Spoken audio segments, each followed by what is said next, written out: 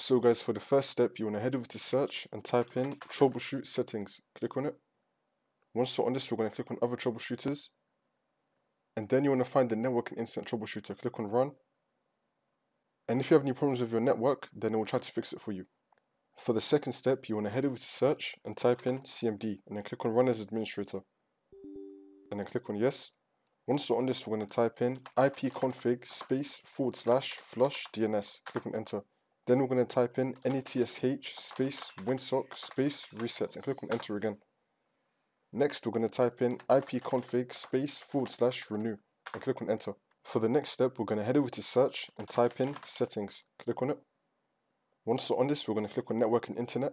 And then we're going to click on advanced network settings. Then we're going to click on network reset.